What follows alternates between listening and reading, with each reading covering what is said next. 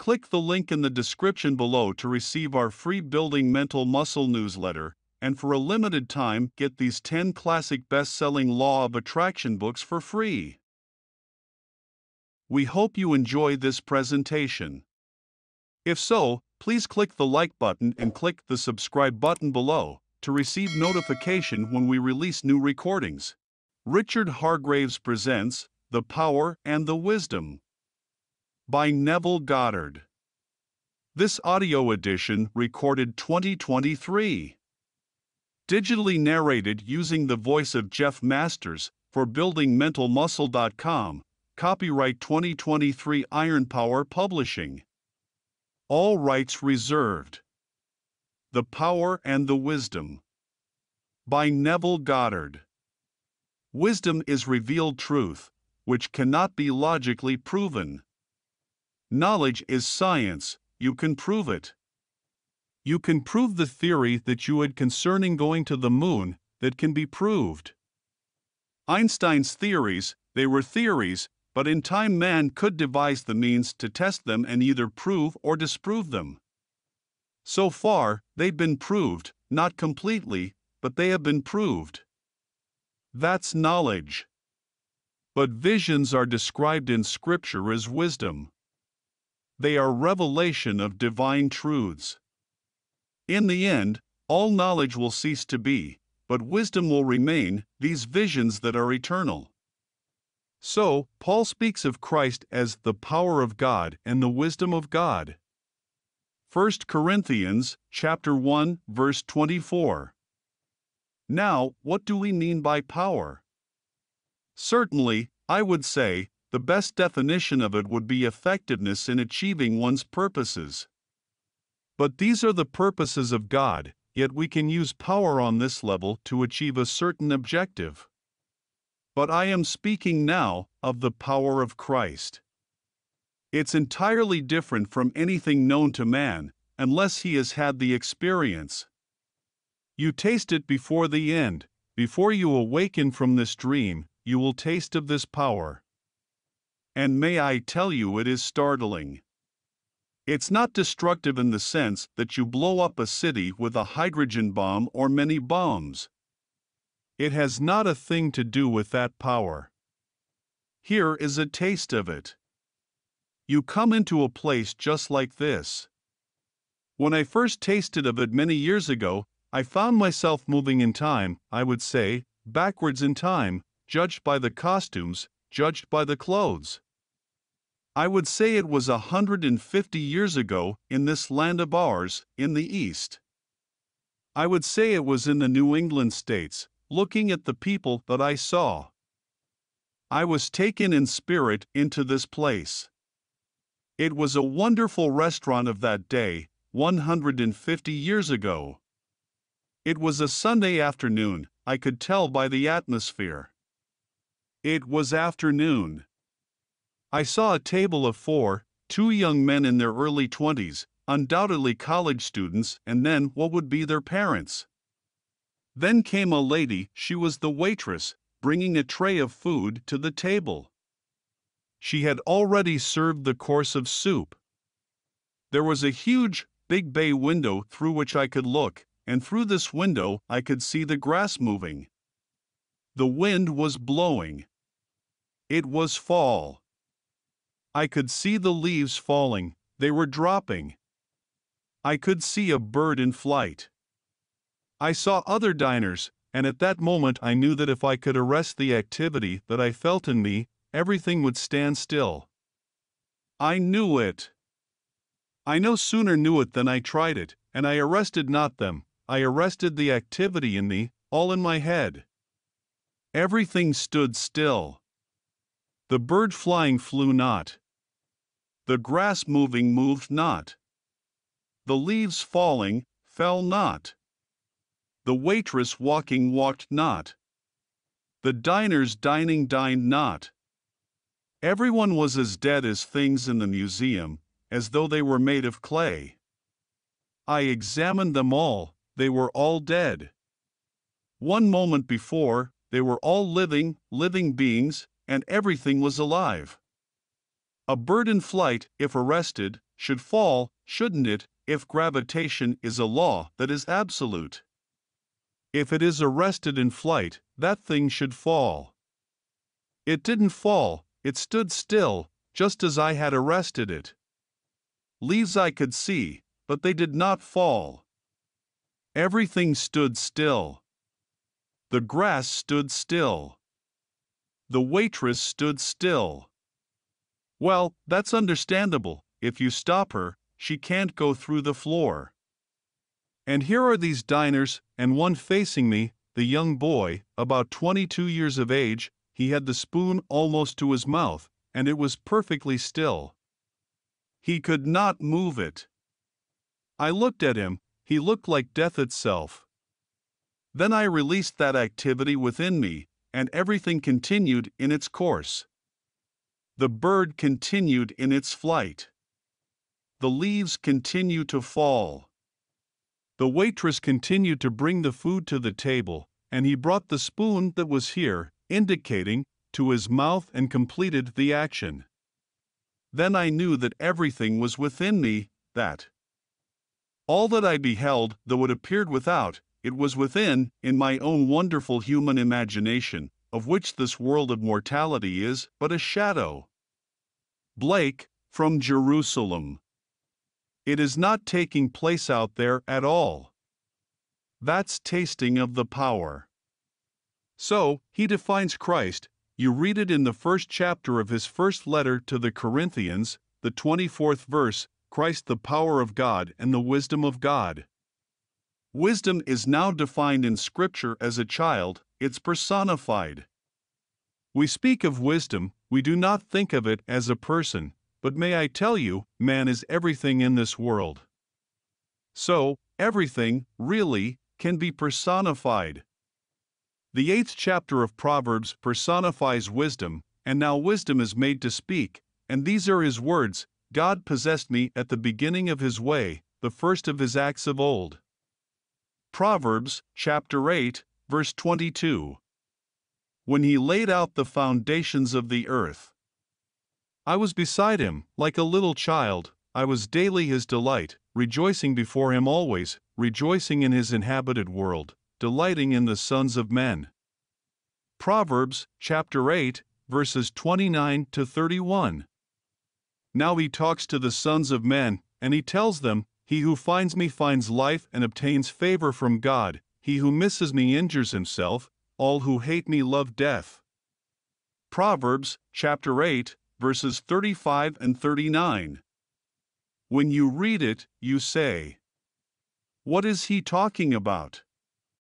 He's a little child. This is the wonder child spoken of in Isaiah, the personification of wisdom. One day you will find the child. When you find the child, then you receive favor from God, for the child is but a symbol of his creative power, his creative wisdom. You'll find that child. Those who miss me injure themselves, those who hate me, may I tell you, the majority of the world hates him to the extent that they have no interest in him, none whatsoever. They do not wish to hear about him. To them, it's stupid. It's folly to the Gentiles, folly to the Greeks, and certainly a stumbling block to those who look for him in some other form. Who is the child personified in Scripture? It's called the infant child that one day will be placed in your hands, and you will see him as your child. But he also is a youth, as told us in the 9th chapter of Isaiah, to us a child is born, to us a son is given.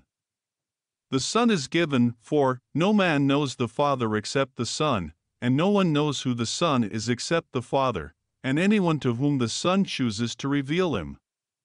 So, no man has ever seen God. The only Son, who is in the bosom of the Father, he has made him known. So, unless the Son makes him known, you will never know the Father. I'll tell you who he is. Now, this is only a symbol, but when you meet the symbol, it's a living thing as you are now, and it's David. Robert Browning in his poem called Saul, now Saul was the demented king, an insane man, and in this poem called Saul he is David, and David is about to tell the king of the coming of Messiah, of the coming of Christ. And standing in the presence of the king, Browning has him say, "O Saul, a face like my face shall receive thee, a man like unto me, thou shalt love, and be loved by forever. A hand like this hand shall open the gates of new life to thee." See the Christ stand. It takes the Christ to reveal the Father. He tells him, "Look at me, Saul, and see the Christ stand."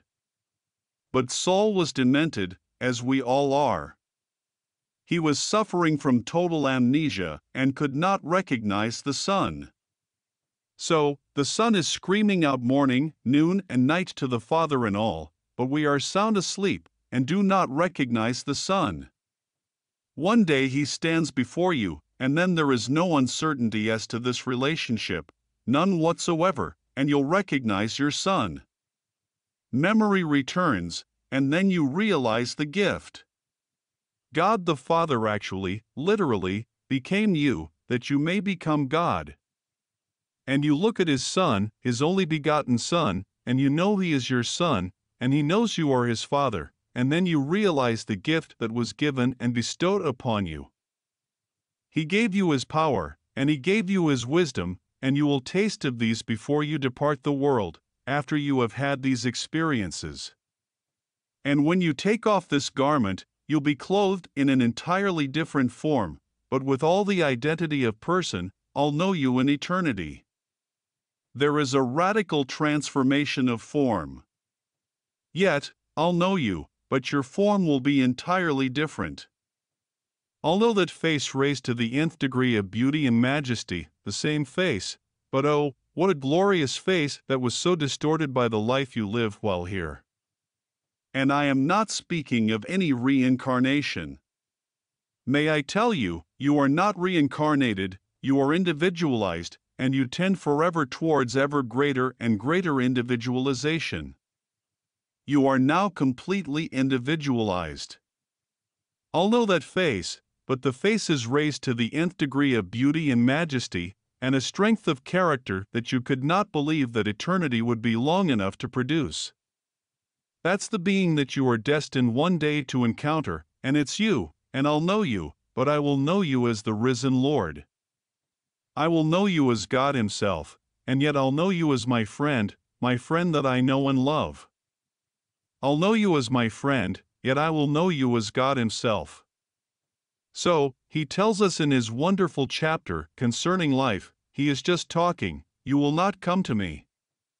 You search the Scriptures because you think in them you have eternal life.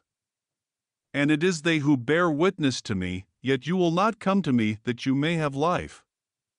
You think in them you find it, and people will all day long search the Scripture.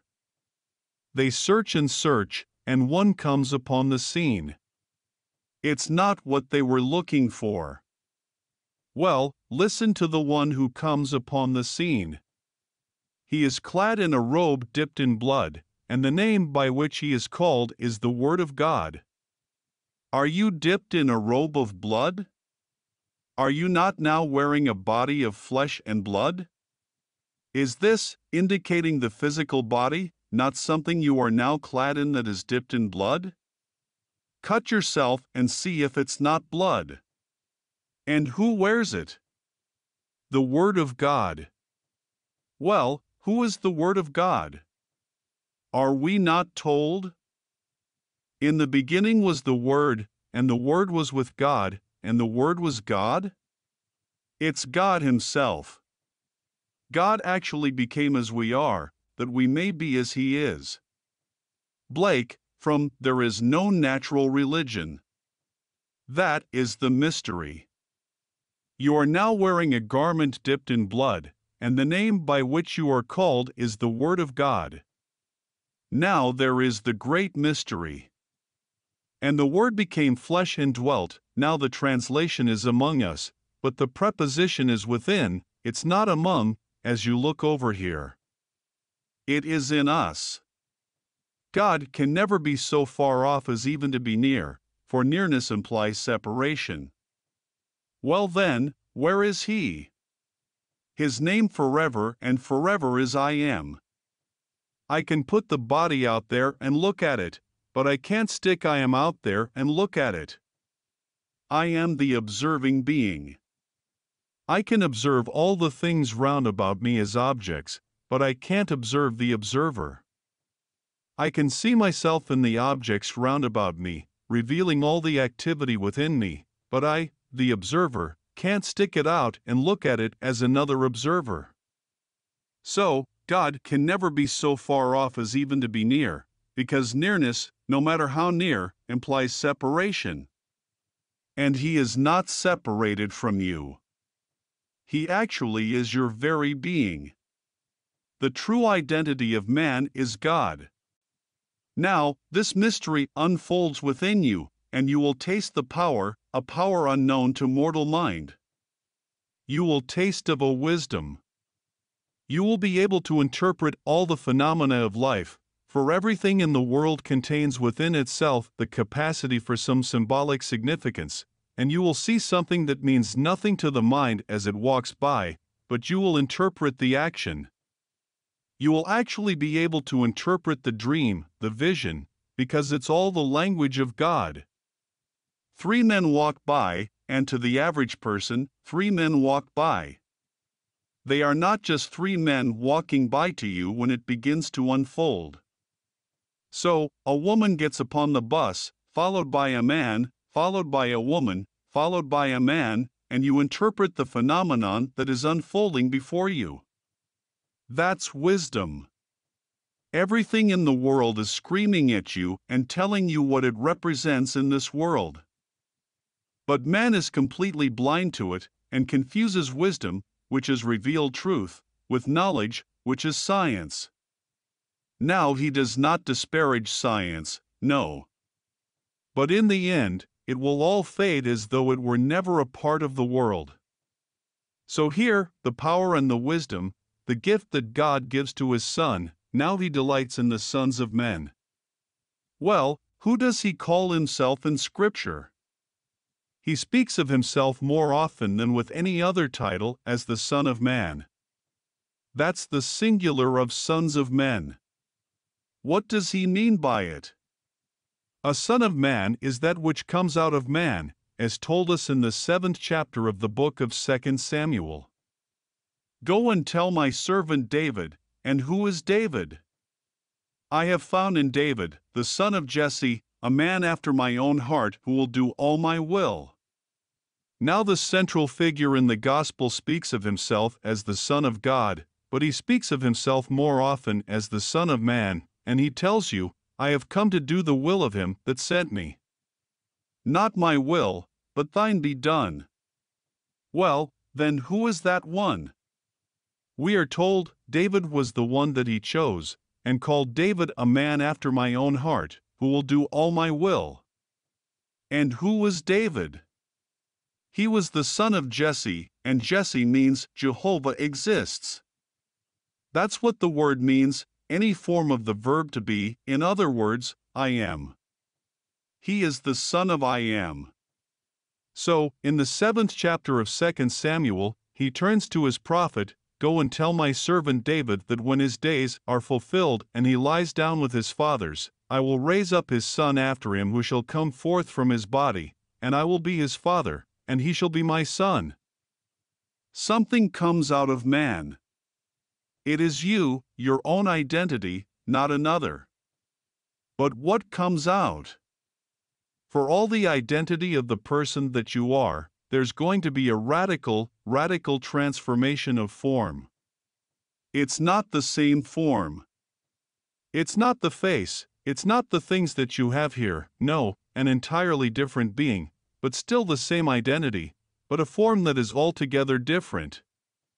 It is a form that is power. It's infinite power, and you do not have to exercise it in the sense of doing this or doing that. This is what I mean by it.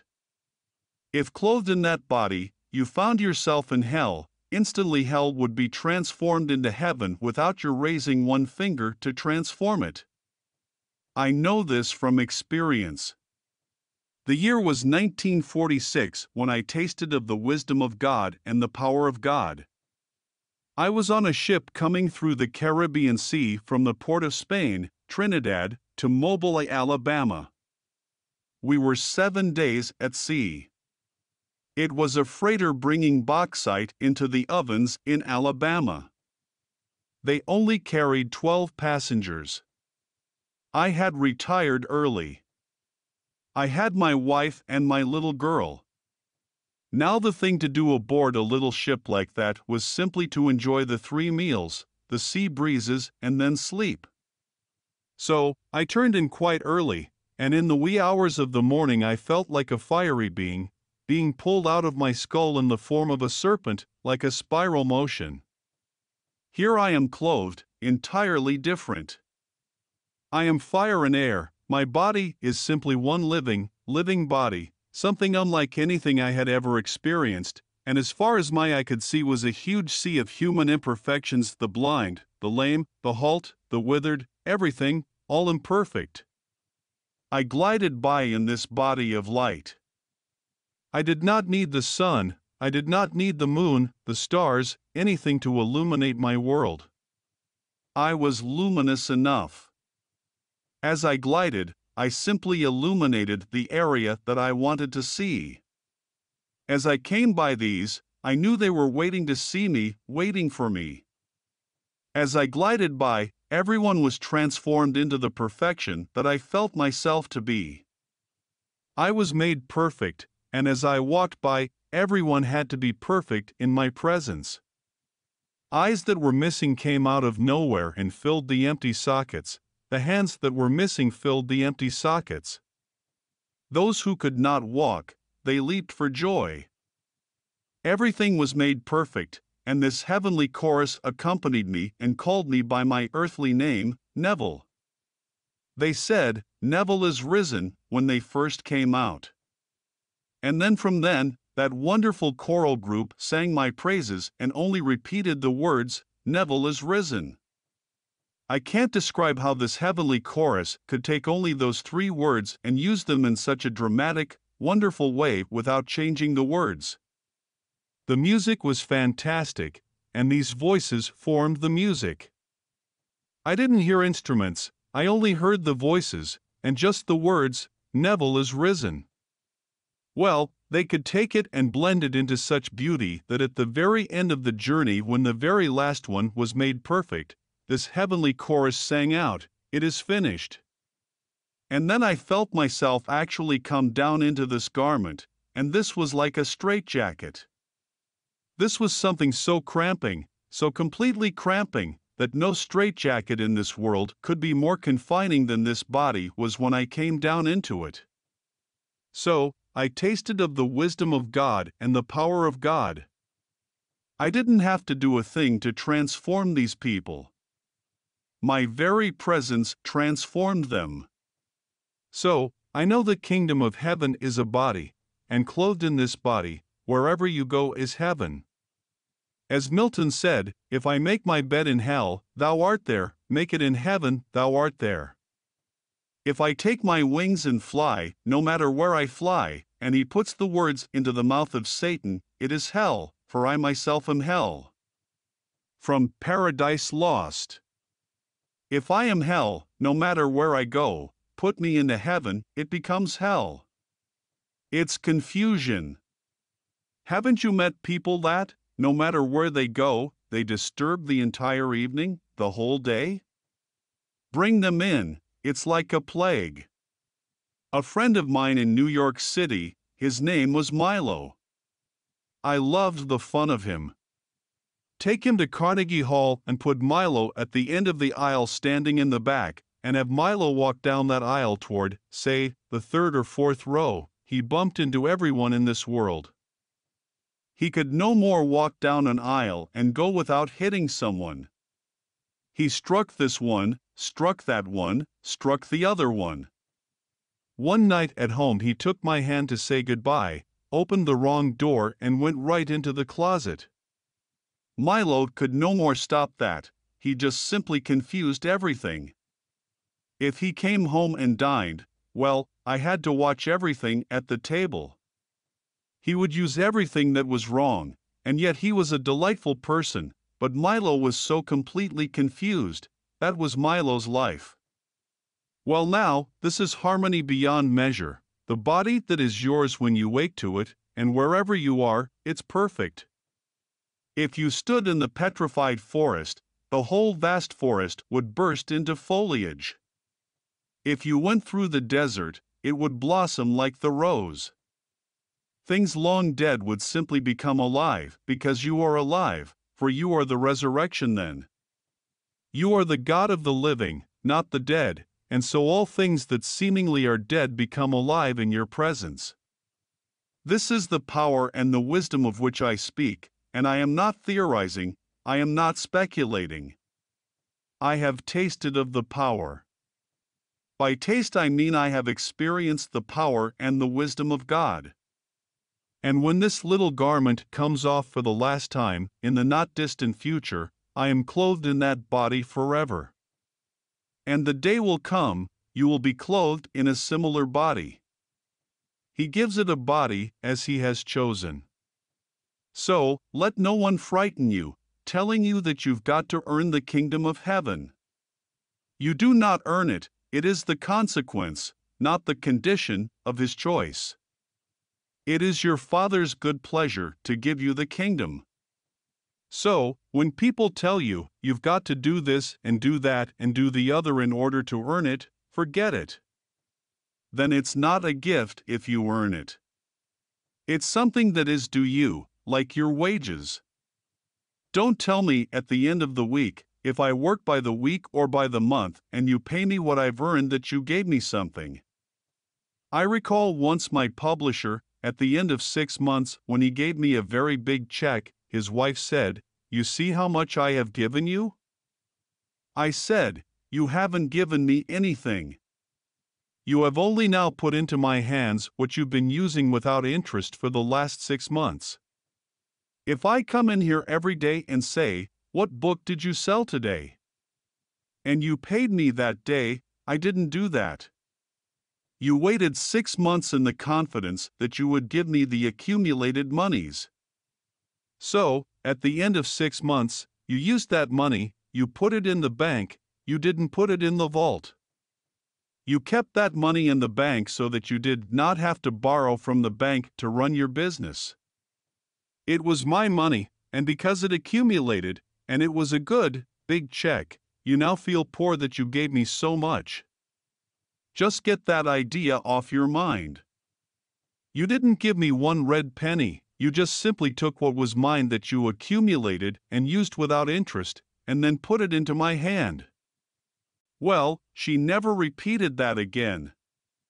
So, I tell you, this is a gift. You don't earn the kingdom. It is God's good pleasure to give it to you, and He has already given it to you, but the gift has not yet been realized. It is still to be realized in experience. So, I am sharing with you the experience. It comes suddenly, without warning, and then you taste of it. You tell it to the friends. Those who are not yet called to receive it will laugh at you and say it's a hallucination. All right, let them be. They will, one day, get it. Even though today they laugh at you, one day they will get it. They will all get it. But He calls us one by one, as told us in the 27th chapter of the book of Isaiah, "I will call you one by one, O people of Israel." Well, who are the people of Israel? Let me quote you, now, the 8th verse of the 32nd chapter of Deuteronomy. "He has put bounds to the peoples according to the number of the sons of God." Not one child can be born in this world, but what it is a garment that a son of God wears. But He's going to call His sons one by one, all in good time, each in his own order, and when He calls you, how does He call you? He sends a famine upon the land. It's not a famine for bread, not a hunger for bread nor a thirst for water, but for the hearing of the word of God. Amos, chapter 8, verse 11. When not a thing in this world can satisfy you but an experience of God, the hunger is on you. Yes, the fields may be bursting with wheat, and all the food in the world at your disposal and all the money to buy it, but if the hunger is for the Word of God, not a thing can satisfy you but an experience of God. That's when He calls you. He sends a famine upon the land, not a hunger for bread or a thirst for water, but for the hearing of the Word of God. When that comes upon you, I don't care what the world will say, they can't turn you away from that experience, because not a thing can satisfy you. There is not one temptation in the world, offer you all the things in the world, it can't satisfy you. Offer you tonight the presidency, a dictatorship of the world, it could not satisfy you. You wouldn't want it. You want to experience God. You don't want it as hearsay, you want it from something that actually takes place within you, that you know from experience that God is, and you will never know Him unless His Son reveals Him. For, when His Son comes into your presence, then you know who God is. And in knowing who God is, you know who you are. Well, I'm telling you, you are God. You are actually the only God, because in the end, there can be nothing but God. There is no room for another in the universe. You brought this wonderful world into existence as a theater to manifest His power and His wisdom and His love for His sons, because He is going to give Himself to His sons, not loan Himself. He actually becomes His sons, that His sons may become the Father. That's the mystery. So, this power, and there are in this audience tonight those who have tasted of the power, there are those who have tasted, I hope, of the wisdom, where you know you do nothing to make it so. It just is so because you are perfect. Therefore, you are told, "Be ye perfect, as your Father in heaven is perfect." When that perfection is yours, everything in the world is perfect. No matter what happens to you and to those you love, you still cannot for one moment entertain the thought that God is cruel, even though you see what appears to be a horrible thing taking place in your most intimate world. Yet, you still maintain your conviction that God is love. For, when you experience God as infinite love, not a thing in the world can turn you from that conviction. You know God is love, that's all there is to it, and you stand in the presence of the Ancient of Days, and you can't think of anything but love. And the Ancient of Days embraces you, and you fuse and become one body. You are the Ancient of Days. And then you are sent, and you do the job that you were sent to do. Then, as you are sent, you are the Word. And His name shall be called the Word of God. And you are told, "My word that goes forth from my mouth shall not return unto me void, but it shall accomplish that which I purpose and prosper in the thing for which I sent it." It cannot come back void, so you will return to the Father, having accomplished the work that He gave you to do. And at that return, you are God Himself. You are the Father. I'm not here to flatter you. I'm not here to change what you are doing now. If you feel that you have not completed the world of Caesar and you want something better in the world of Caesar, a bigger home or more homes and more money, more fame, more recognition, all right. If that's your hunger, may I tell you, you're entitled to it, and you can get it. You can get it by simply assuming the feeling of the wish fulfilled and remaining faithful to that assumption. And if you remain faithful to that assumption, it will become a fact. He puts no limit on the power of belief, none whatsoever. Whatsoever you desire, believe that you have received it, and you will. That is the promise made in the 11th chapter of the book of Mark. It doesn't say if it's good for you or it is wrong, if you desire it. There is no restriction upon the limit of belief, none. So, if you know what you want, and you dare assume that you have it, and live as though you have it, and live in the end, viewing the world from the end instead of thinking of the end, because God in becoming man does not think of man, he thinks from man. That's the secret. So, be ye imitators of God as dear children. So, God in becoming me isn't thinking of Neville, he is Neville, and he's thinking from Neville. So, if I would imitate him, I cannot think of what I want. I must think from it. If I want to be this, that, or the other, I assume the feeling of my wish fulfilled, and then think from it. That's the secret. And you'll become it. But I'm telling you, I cannot persuade you to want an experience of God. It comes from your own Father in the depths of your own being. And when you really are ripe for that experience, He will send the hunger. And not a thing in this world can divert you but an experience of God. You've got to have it. And you may go through 1,001 blind alleys, but you're going to have it. And you'll come to the end, and you will realize that the Jewish Christian faith is the one solid rock in this world. There is no Christianity without Judaism, and Judaism without Christianity would be a tree without flowers, without fruit. Judaism is the tree, Christianity is its fulfillment, and a tree must fulfill its purpose. If it's an apple tree, bear apples. And so, Christianity is the fulfillment of Judaism, and you can't divorce them. That is the solid foundation.